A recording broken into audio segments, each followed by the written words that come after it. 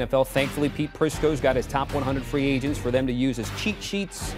This is his top 10. The top 5 goes Carlton Davis, Chandler Jones, J.C. Jackson, Von Miller, and Terron Armstead, who comes in number 1. Other guys who probably could have been high on Pete's list, Chris Godwin, Mike Williams, Jesse Bates, but they are also off the board.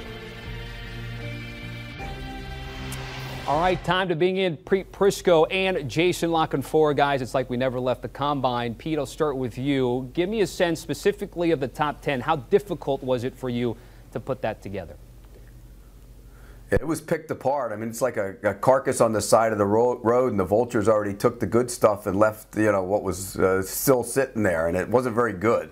I just think when you look at this free agency class, there's some diamonds in it, but I think that the top of the class is very limited. We saw guys get tagged. We saw guys get signed.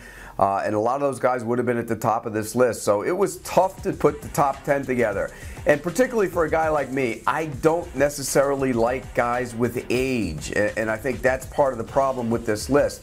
If you look at the top of the list, Armstead is up in the years. Von Miller is getting up in the years. Chandler Jones is up in the years. I don't necessarily like to put those guys in the top 10 because I skew younger. But I think in this list, you had to put them where they were because this class is really picked apart.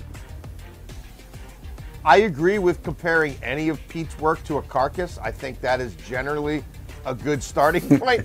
I kid. No, it's a tough exercise. Pete's right. This isn't the most robust free agent class in the world. A lot of the guys, even who are going to get paid, are a little more on the wrong side of 30 than you'd like, or have missed too much time recently, or have an injury history.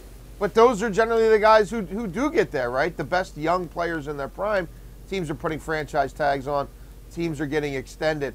I'm fascinated, though, about the array of edge players available in this free agent class. And I didn't do a top 50 or top 100 of my own. If I did a top 50, though, I think about 25% of it would be guys who at least have the ability to get to the quarterback. Some of the ones on that list, and then an Akeem Hicks, Ogunjobi and Agba, and a lot of those guys are on Pete's top 100, just not in the top 10.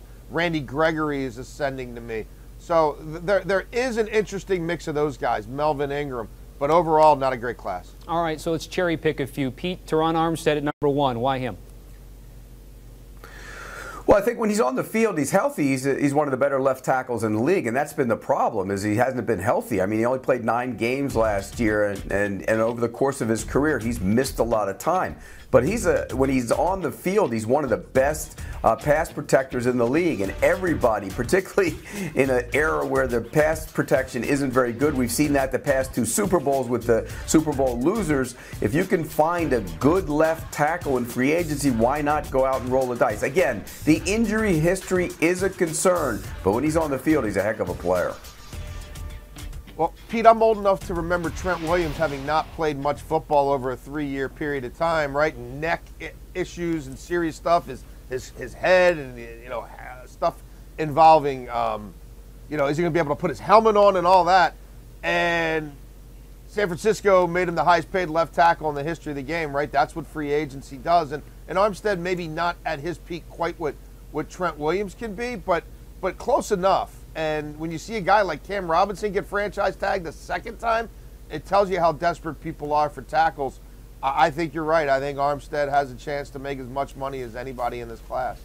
Do you want a sports network that delivers everything that matters about the game? The highlights, the picks, the instant analysis, no yelling, no fake debates, no politics.